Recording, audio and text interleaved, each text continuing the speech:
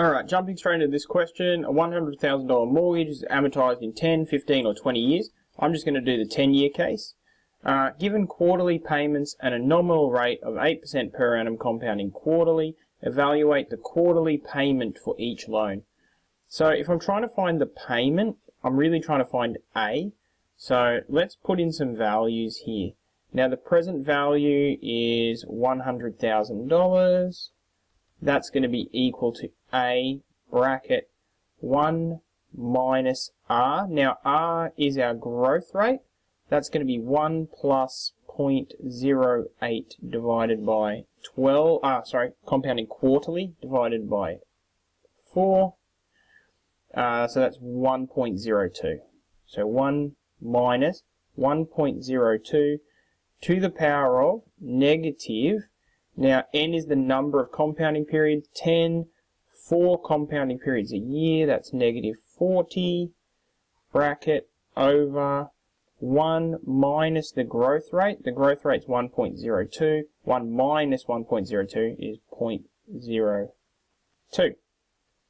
Alright, I'm going to rearrange that, move the 0.02 up to here. So 100,000 times 0.02.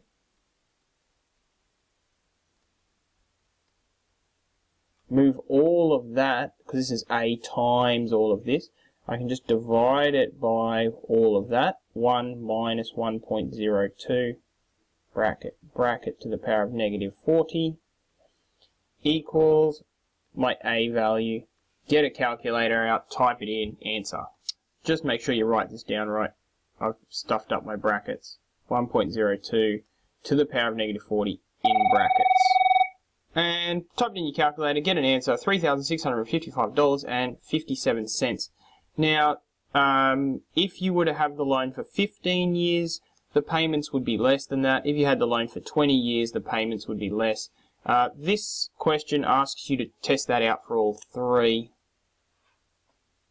Answers are down here. Boom, boom, boom. Alright, second question. The total interest paid for the loan. Now, this is a really actually straightforward bit of maths. So, if I'm paying $3,655.57 quarterly for 10 years, so I'm only doing the 10-year case here, that means that the total payments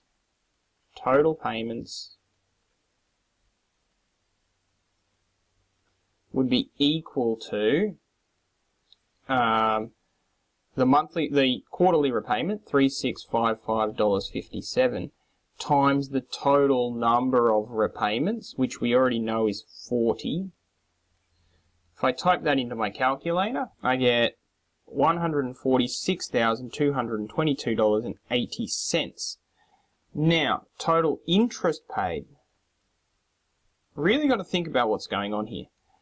You bought a house and you borrowed $100,000. Your total repayments have been $146,222. So the total interest paid over the life of the loan is $146,222.80 minus $100,000. I don't need a calculator to do that. $46,222.80. And done. Now again, the question asks you to do 10, 15, 20 years. If you're stretching your loan over a longer period of time, your repayments will be smaller, I believe, but your total interest that you pay over the life of the loan will be longer because you're borrowing the money for a longer period of time. Alright, C, the amount still owing after 5 years for each loan.